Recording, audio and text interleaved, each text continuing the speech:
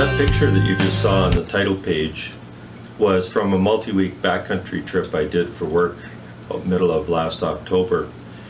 The reason that we're discussing that is I had my Wouxun KG816 with me with a AAA cell pack on the back because it's easy to take it in and out of the saddlebag during the day. On that trip we have to check in once a day through one of the repeaters, and the Wouxun was unable to hit the repeater. Fortunately, my colleague had his Anytone along, and we were able to determine that by looking at the settings in the Anytone that the Wouxun had the wrong tone code in it for the turbulent repeater. Fortunately, it wasn't a disaster because we also had a backup sat phone as well as an extra radio, and we were able to proceed. But it did teach me that when you are in the backcountry, it's not good to assume that that repeater is going to work for you if you haven't been using it recently. And you need to be prepared to get into your radio and make the appropriate changes to make it work. That'll mean having your frequency list, a printout of it with you, and the ability, either a cheat sheet on how to go through the following procedure or the ability to remember how to do it. Intuitively doesn't always work, as I found out. So we're going to go into this and we're going to have a scenario where we need to change what happened to me, and this is going to be dealing with the Anytone, not with the Wouxun for now.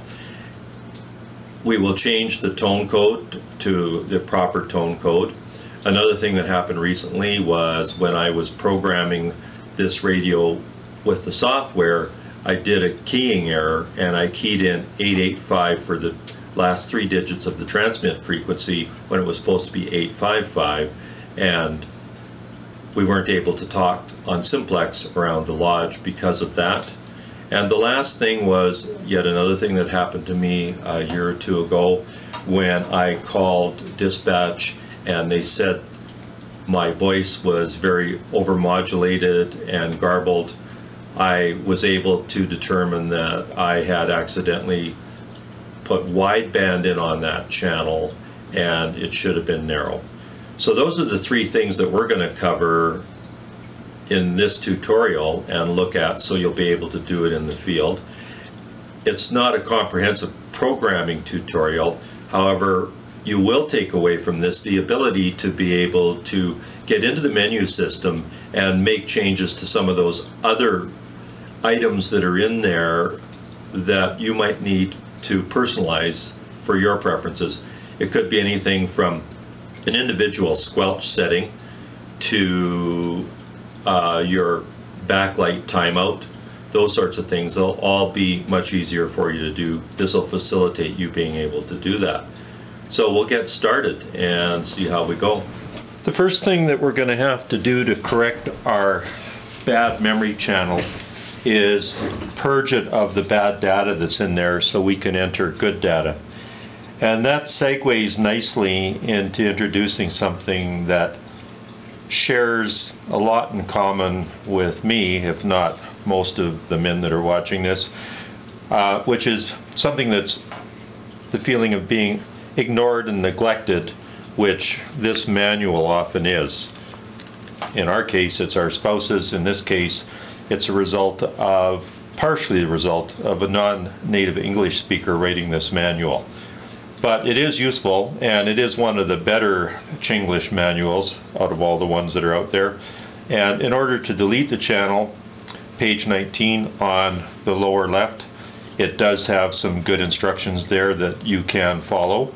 So that would be the first set of things to put in your cheat sheet that you're going to carry with you in the top of your pack when you're in the backcountry and you run into this problem of needing to correct the bad data in your radio. And basically what the bottom of page 19 tells us to do is grab our radio and hit the function key. I'm already on the channel I need to get rid of, by the way, and I've already got that band selected. So I'm on the top band.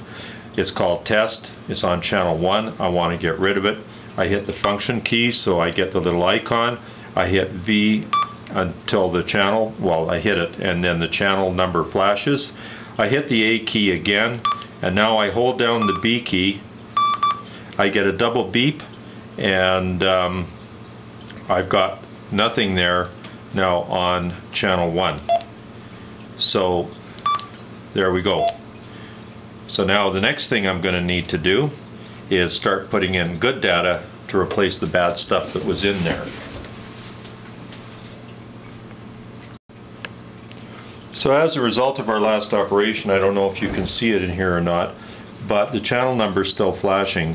So what I'm going to want to do is hit the A key again and hold down the D key so that I'm storing that. Now I want to hit the V key, and now I'm going to want to put in my proper VFO frequency of 143.295. 43295. Now we have that in our VFO, and we're going to want to store that into memory channel 1. So we're going to hit the A key, we're going to hit the V key, and we're going to select the channel that we want, which is number 1. We're going to hit the A key again, and then we're going to hold down the C key until we got that. And then when we hit the M key, you can see that that frequency is now stored in channel 1. It's just the numbers, it's no name.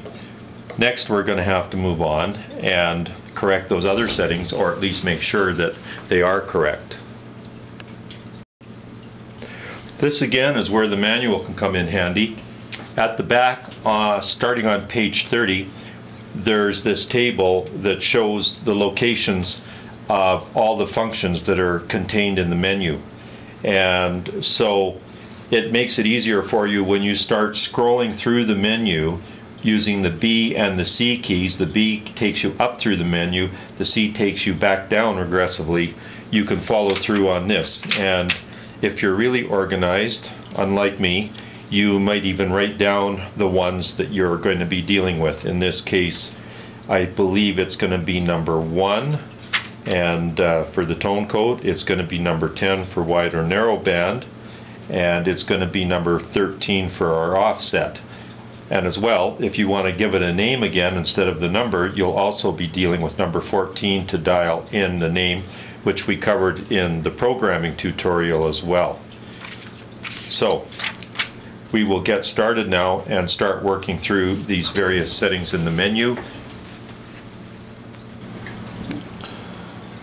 Now's a good time to address what can best be called technically as a real gotcha. And that is, you may not be able to get the right increment to the second and third digits after the decimal place for your transmit frequency, because your offset won't go there due to the stepping setting. And the stepping, which is number 9 in the menu, dictates how fine you can tune the digits after the decimal place. The finest you can get with this radio is 2.5 kilohertz, and that will be programmed through there before you can achieve your offset frequencies that you need to get. And in order to access menu number 9, there's another gotcha.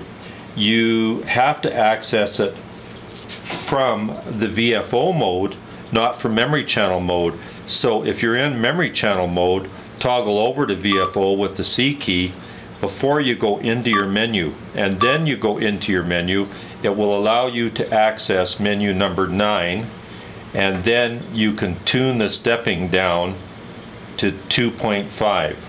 When you've got it to 2.5, settle it in there with the D key, and now, and only now, can you achieve the finer tuning on getting those decimal places to the spot where you want them. Before we move on from that stage, now that we've got everything set the way we want it, we do have to get that stored in the memory channel again. To get all that into memory channel, we hit A, little icon on the upper left, we hit C, the memory channel we want starts to flash. 1 is flashing, we can move it to whichever one we want. Then we hit, when we've got it on what we want, we hit A again and hold down the C key double beep. Now you go hit VM, and the 1 is solid on the right, and it is showing the settings that you had in there. Now here's the tricky part where the manual falls down flat on its face, and it took me forever to figure out how to get through this. And that is when you're trying to designate the CTCSS encode for that channel that you want. In this case we wanted 114.8. So if you hit A set and you, oh well, sorry, I've already changed it, but normally you hit A set. If you cannot dial the CTCS encode in you want, you've got to hit the 1 key. That toggles it between off and the various settings. So you want to get into where it's showing the HZ by toggling the 1 key first to get it to one of those 3 settings, and then you can dial in the tone code that you want. In this case we want 114.8, and we set that into memory by hitting the D. And again though, once you've done that, you are going to want to re-establish that permanently in memory by doing that memory save thing all over again.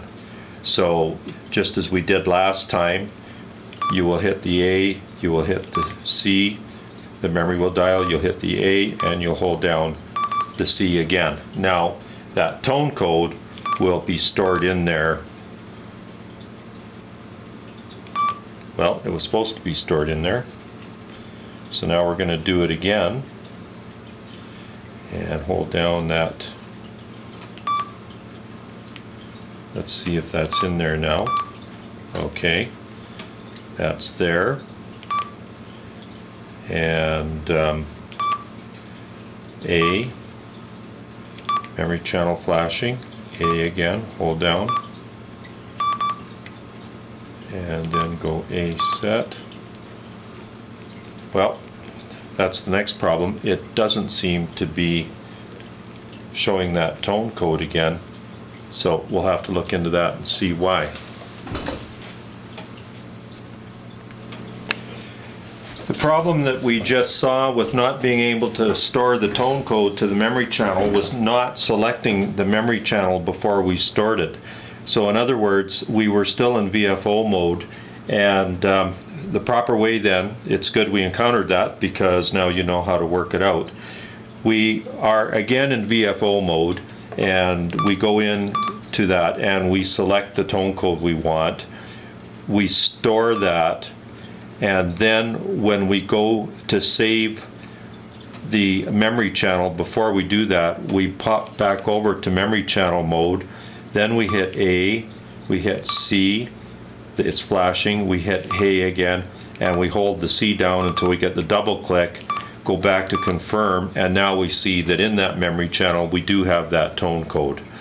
So when we hit that, now it's all correct except for naming the channel. If you want to name the channel, we've already covered that in the other tutorial, but now it will be a matter of going through there, and as you remember, you go through until you hit the name part of the menu, which is there, and then you just start dialing your digits in and storing them in as per the programming. So, you know, if we had 6 there, and you can go on and so forth. I'm not going to do the naming there because it'll be covered in the programming, but now you've got that channel fixed.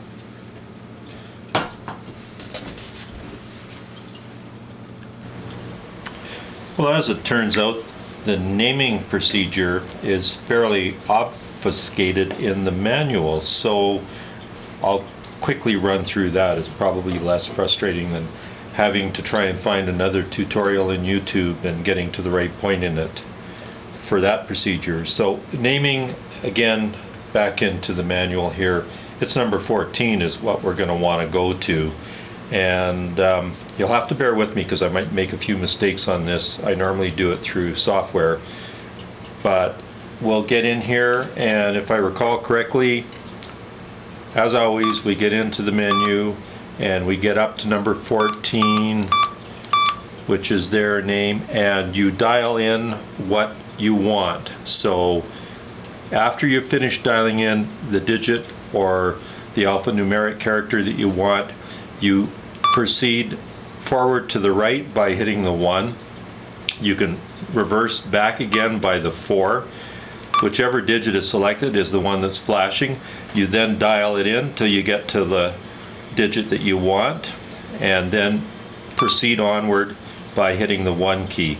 When you've dialed in all the digits you want in order to name that channel successfully, move off of your very last digit by hitting the 1 key. And in fact, maybe you don't have to, I don't really know, I just do for practice. And when you're done, store it in by hitting D.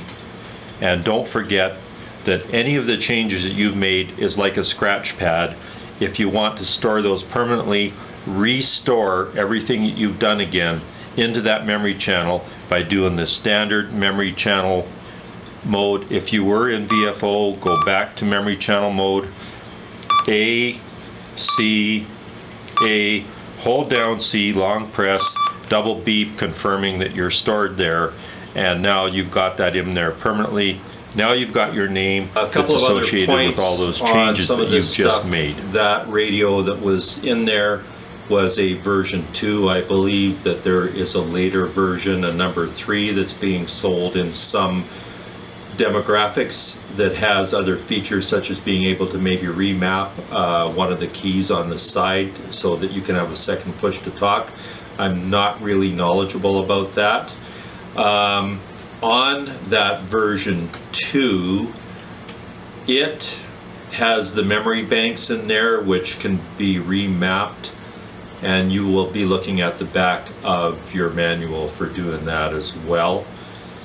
So I will do some more manual programming, and maybe if I get time we can cover the Wouxun KG816, which is still a very useful radio for multi-day high altitude trips where you need a AA cell. I think it's a 14.4, no, it's not 14.450, but it's the form factor that's the AAA cell in lithium ion that has 4.2 volt output, so you use it with dummy cells.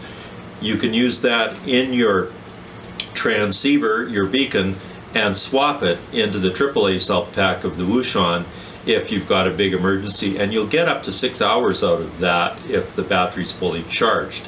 You would use 2 of those and 3 dummy cells. Is it 3 or 4? I think it's 5 cells in total that that pack takes. Anyway, 2 of those cells gives you 8.4, and so that Wouxun is still something to consider if you only need VHF. If you're up on the Wapta ice field on a multi-day trip, it's stored in your pack. You're only going to use it if things go south and you need ultra lightweight because you've already shaved your armpits and the head of your toothbrush to save on that weight. The next best thing you can do is start looking at the battery pack that's on your radio for weight savings. So we will go into that. I outlined earlier how I had problems with the 816 in the backcountry, so I guess it's a good idea to make sure you can deal with that as well.